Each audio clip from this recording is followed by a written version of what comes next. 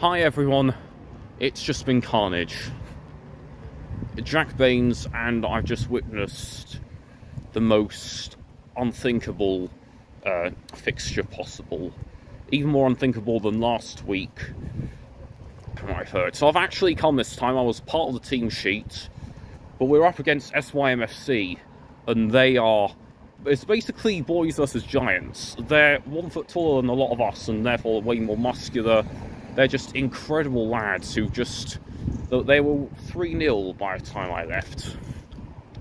And, yeah, I was brought on at some point, and now I realise why Nav kept me off, because he knew I just wasn't able to, like, play in those conditions.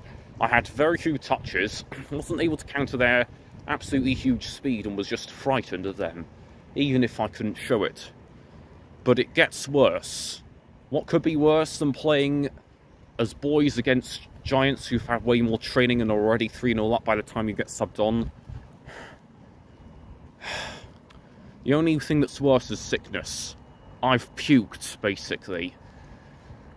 It's worked before. Me, what's it called again, having a lot of food before a game, a lot of healthy food, usually does the trick. It usually gives me the strength to win and do so well.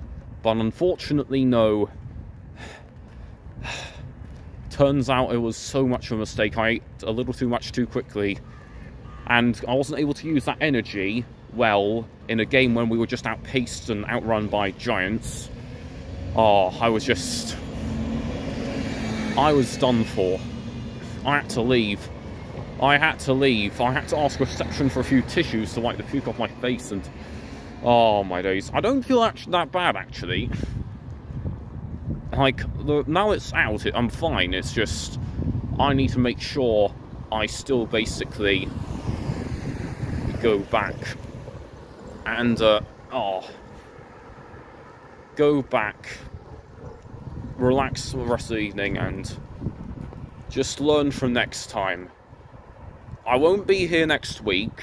I'll be in Manchester, probably, with the debating union and university-wide debating competition at the university there.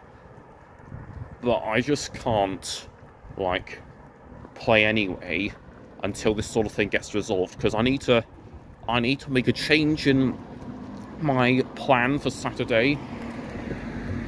But to be fair, those guys were just impossible to beat. Nothing is impossible for God, and yet it's an impossible that even we can't see how to get out of. I hope Nav does well for the rest of the game if it's not ended by the time I finish this video. But see you guys later. I might actually be fine for Beeson 3, but I don't want to count on it. And I don't want to... Don't be surprised if I'm not going to do the next challenge tomorrow at all, if that happens.